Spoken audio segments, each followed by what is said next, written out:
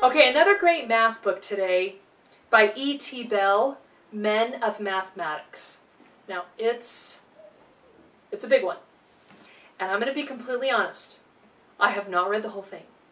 I thought about not blogging on it until I read the whole thing, and I thought, I don't know when I'm going to get to reading the whole thing. And I want people to know that it's a really, really valuable resource. Now, we have some other math books for younger kids that just introduces them to, there are people that are mathematicians, and this is what mathematicians do. And they're real people like you and I, and they think about numbers, and we'll pull out a little bit of Archimedes that you can read a little bit of him, a little bit of Nicomachus, and we've done some Euclid and things like that. But this is a modern read, The Lives and Achievements of the Great Mathematicians, from Zeno to Poincaré, I think is how you say it. It is a fabulous reference book. I've started several times to read from the beginning. You can see kind of some of my markings here, going through the ancient mathematicians. It's a fabulous resource, like if you're going to do a history class with youth, or if you're going to have a book group and you're going to read about a certain time period, this is a really fun book to have on hand. And just go in here and pick like one mathematician that lived then and find out what was going on in math at the time in history that you're reading about. So let's say you want to know about what was happening in the 1600s or whatever. Now, this is almost entirely modern mathematicians because most of our advanced math starts with like Pascal and Newton. Before, there's only 4 or 5 in here. This is how he's done it. He's got the ancient mathematicians Zeno, Eudoxus, and Archimedes in one chapter, and then he's got Descartes in another chapter. So we're skipping from ancient Egypt all the way forward to Descartes. Now, you can make an argument that Nicomachus is partly responsible for that, because in the Great Book Set, he's kind of the last mathematician, and he said, here's the times tables, here's what we know, and until we figure out this part, we can't move forward, and people couldn't figure out that part. And so other mathematicians moved forward with other facets of math, and then they went back to discover other elements of math. So you could do a book group or a little class on a specific kind of math, or on a specific person, and you could read about them here and in other places. Or you could do one that was just on mathematicians, and you could pick like 5 that they could read from this book. But it's just really a great reference. And what's going to happen, this is why it's so great. It's because he doesn't just tell you about the life of that mathematician. He explains what they discovered mathematically, and he tries to help work out some of the math for you so that you can kind of understand those math concepts. So if you were to start at the beginning and just read this whole book, I think it could be, it could be a whole year-long math class in itself. It's 575 pages. And it's not difficult language, it's just that he's going to teach you math concepts that that person discovered, so it's going to be hard that way. But if you really wanted to get a history of math and you really wanted to understand what's going on, this is, I think, the book to get. So he's going to teach you, he says, like, he tells you a little bit about the character of that person, and then and the titles tell you a little bit, like Pascal, Greatness and Misery of Man. And so you get an idea of kind of what he was like, and then you go through and you find out, oh, these are all the things that he came up with that were really new in the math world, that made a difference in how math built on itself.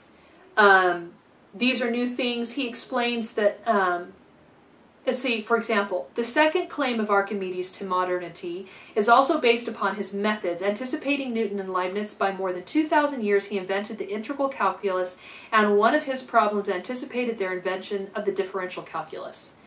These two calculuses together constitute what is known as the calculus, which has been described as the most powerful instrument ever invented for the mathematical exploration of the physical universe. So, to me, calculus is the name of a class in school. Okay? but it's actually a way of thinking about the universe, and it's a way of exploring the universe. It's a way of understanding life. And I talk about this in different books that we review here. Art is a way of looking at the world. Science is a way of looking at the world. And math is a way of numerating the world and looking at the world as numbers and equations and connections. And it's making connections in new ways. And many of the connections that are made, science and math are very intimately tied. But what people also don't know often is that math and science and art are all intimately tied. Art is dependent on those other two disciplines as they are with each other. So it'll give you a foundation. Modern Minds and Ancient Bodies, he's trying to help us understand how we got to the math that we have today. And so he's only pulling out the people that really made a difference on modern math. Let me give you a little bit of what he's kind of... It says here, he's got here something really interesting. They say what they say, let them say. Motto of Marshall College, Aberdeen. And then he's got quotes. The science of pure mathematics, in its modern developments, may claim to be the most original creation of the human spirit. That's Whitehead. So, this is really number rules the universe, the Pythagoreans. He's got these really cool quotes at the beginning of the book from all these mathematicians. Here's another one I love. To create a healthy philosophy, you should renounce metaphysics. You should renounce metaphysics, but be a good mathematician. That's Bertrand Russell.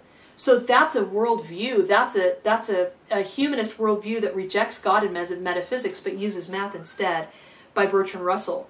Mathematics is the only good metaphysics. That's Lord Kelvin. So there are these opposing beliefs. Kelvin said, you have to believe math helps you. Anyway, this connection between God and math in these quotes is really, really makes you think. He's got quotes by Abraham Lincoln. Anyway, there's 3 or 4 pages of really interesting quotes and things to think about. Then a really good introduction. He says, this section is headed Introduction rather than Preface, in the hope of decoying habitual preface skippers into reading for their own comfort at least the following paragraphs down to the first row of stars before going on to meet some of the great mathematicians. I should like to emphasize first that this book is not intended in any sense to be a history of mathematics or any section of such a history. The lives of mathematicians presented here are addressed to the general reader and to others who may wish to see what sort of human beings the men were who created modern mathematics. So, it's not a history book per se. It is the story of different mathematicians, but it's done in a way that helps build on itself so that you have a better understanding of modern mathematics when you're done.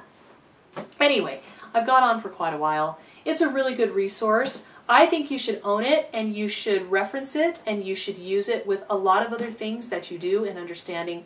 Don't just say, algebra is this class and it's these set of equations. Understand what algebra is. Understand what calculus is by using this book and also another one that I'll post on that's about definitions and things like that in math.